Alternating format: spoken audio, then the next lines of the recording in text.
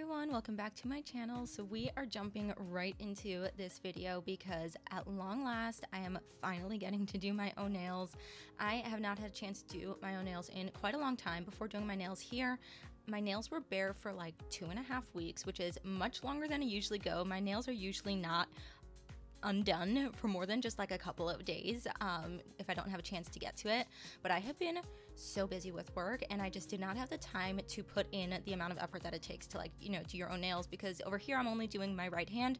I'm doing my left hand, but I already did my right hand, you know, in the same day and stuff. But because it's just all the same, I didn't want to like bore you with too much of the same content. But you know, it takes a long time to do your nails, especially if you want to like make it intricate and fun, and I just did not have the time to sit down before now, and I have finally gotten a chance to do it, and I am so excited. So I'm jumping right in with this yellow and brown set over here. I am so excited for autumn. Autumn is my favorite season, definitely. I love the changing of the seasons. It's so beautiful. I love the slightly chillier weather where it's like sunny when it's like warm when it's sunny, but like there's a slight like crisp breeze, and it's just like perfect for like a sweater but not a coat. I don't want to wear a coat. I don't like being cold. I hate being cold, but a slight chill, just a little bit of like fresh air, I love it. So I am very much excited for the autumn season, and I wanted my nails to portray that. Even though it is still August, like it's, in my brain September 1st is autumn, so I wanted to get into the spirit. And I love brown and yellow together. I think it is just such a pretty combination, and it definitely kind of like symbolizes to me like the changing of the seasons with like bright, colorful, you know, greenery. Well, not green in this situation, but like plant life, then like turning into like the brown crispy leaves of autumn.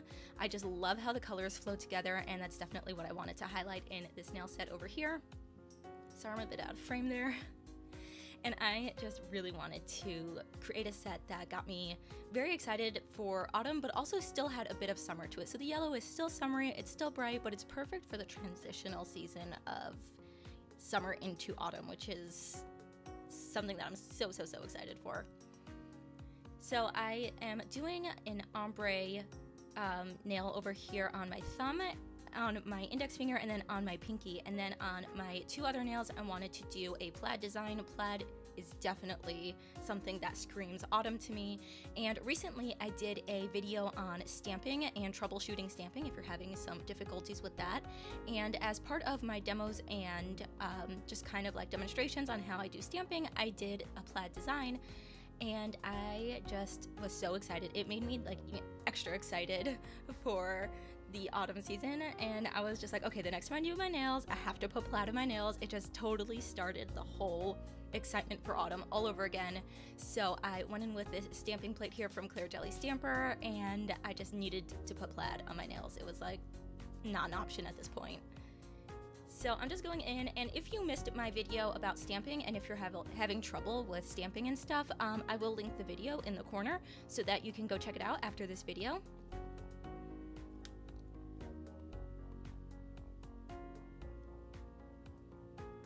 I love how the layered stamping look comes together, especially with plaid. It really just brings the whole design to life, and the extra texture that these designs have really just makes me feel like I'm wearing a sweater on my nail, and that is definitely what I was going for here. I really wanted to portray those vibes.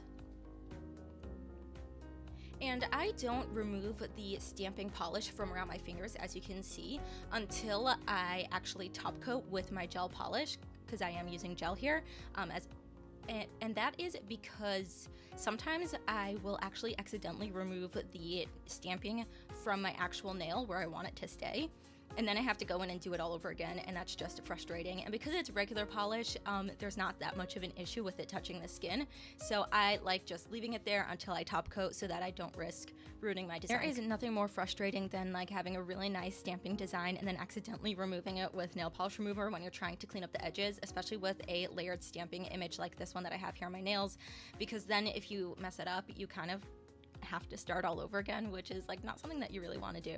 So I definitely just leave the leave the polish there until I have it top coated, and then I remove it with nail polish remover afterwards. So I'm just adding some gold flakes here. I'd love adding just extra dimension to the nails. I don't really do anything too elaborate or crazy on my own nails, but just a little bit of extra glitz and glimmer is always a lot of fun. So now I'm going in with this 5-in-1 top coat from Vettsy. It's like a top coat, but it also has some structure, so I'm just building up the structure of the nails here. And over here, going over the plaid designs.